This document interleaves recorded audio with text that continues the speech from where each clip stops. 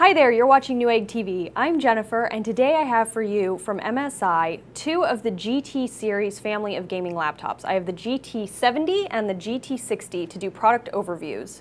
Alright, so here's everything that comes in the box. Now, I'm just going to go over one set of accessories because both laptops come with the exact same thing. So we have a diskette that includes your user's manual and your driver utilities here. Also, you get your case badge separate so you can affix this to anywhere you would like instead of the MSI choosing for you. You can choose for yourself. Also, we have your notebook quick start guide, a hotkey F3 recovery function guide, your limited warranty summaries, multilingual, and also if you have any questions or problems, MSI would like you to please contact them directly about their products. You get your power brick and also power cord. Alright, so let's start by taking a look first at the physical dimensions of these laptops. I'm going to start with the GT60. So here we have a screen size of 15.6 inches diagonally, a weight of 7.7 pounds. Then on the dimensions, you have a length of 14.97, a width of 10.24, and a height or a thickness of 1.77 inches at its thickest point. Moving now to the GT70, over here we have a 17.3 diagonal screen, 8.6 pounds of weight, a length of 16.85 inches, a width of 11.34, and a height or thickness of 2.17 at its thickest point. Okay, so let's first get started by talking about the keyboard and some of the features around the keyboard, so please ignore all of this. I'm going to get to it in a bit. Now, the keyboard is by SteelSeries. It's backlit, and as you can see here, it has 3 different sections of backlighting. Now, this is programmable to thousands of different color combinations, or if you prefer, you can use one of the 5 preset configurations.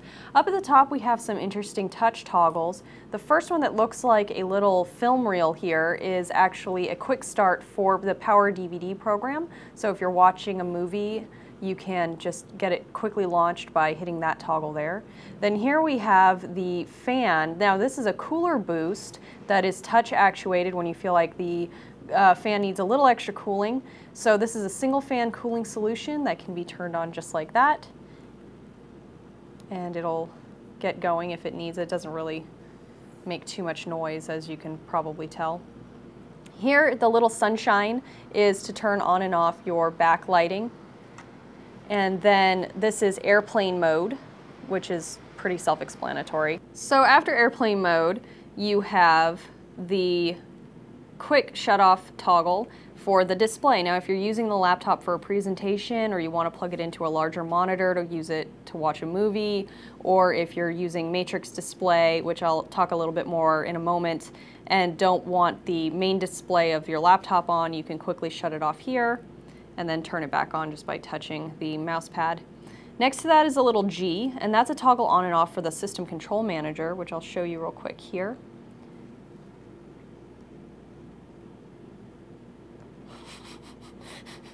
Please. There it goes. Actually, got to hold your finger down on that for about 3 seconds, and then it'll launch the System Control Manager so that you can quickly turn your Wi-Fi on and off, touchpad. There's a few different options in here to go over with that, but it just gives you a real easy way to get into that menu. Alright, so now I'm going to talk about the audio system on this. Now, the speakers are by Dyne Audio, and in this laptop you have the 2 upfront speakers and then a subwoofer underneath. These are used in conjunction with Sound Blaster Cinema. And I'll talk a little bit more about some of the other sound features as we go around the outside. As you see, MSI has kept the design of this laptop really nice and kind of simple and classic. So you have a nice matte finish around the top of the screen, you've got the brushed aluminum wrist rests, and then a nice matte texturized touchpad, which I really like because it allows you, without looking down, to differentiate very easily tactile-wise between the wrist rest and the touchpad, because it gives you a little bit more feedback in that surface. And then you have your left and right clicks are on separate buttons, which I also really appreciate. Down below that, you can see a series of LED indicator lights, which will tell you if your Bluetooth has been activated, your Wi-Fi, battery indicator light, sleep mode, and then also your hard disk drive indicator light. I would also like to quickly mention that the built-in webcam on this is 720p HD, which is pretty good. And then also there's a built-in mic here right next to it, which puts the microphone far away from the speakers. That actually reduces a lot of feedback when you're using the built-in webcam. Okay, so now let's take a look at some of the outside features. As you can see, MSI has continued the classic brushed aluminum surface on the outside, and then you get the MSI Chrome logo in the middle. Around the outside of the computer now, we can talk about some of the ports. Now this is the GT70, and this one comes with just a regular DVD player for your optical drive. But I should mention that other GT series laptops have Blu-ray drives and even Blu-ray rewrite drives.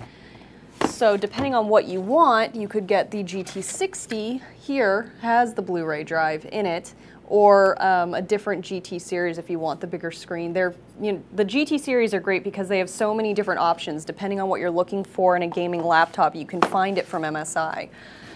Now taking a look as we continue to go around, we have two USB 2.0 ports. I'm going to switch it to the front. I already talked to you about these LED lights, so now I'm going to talk about the side over here.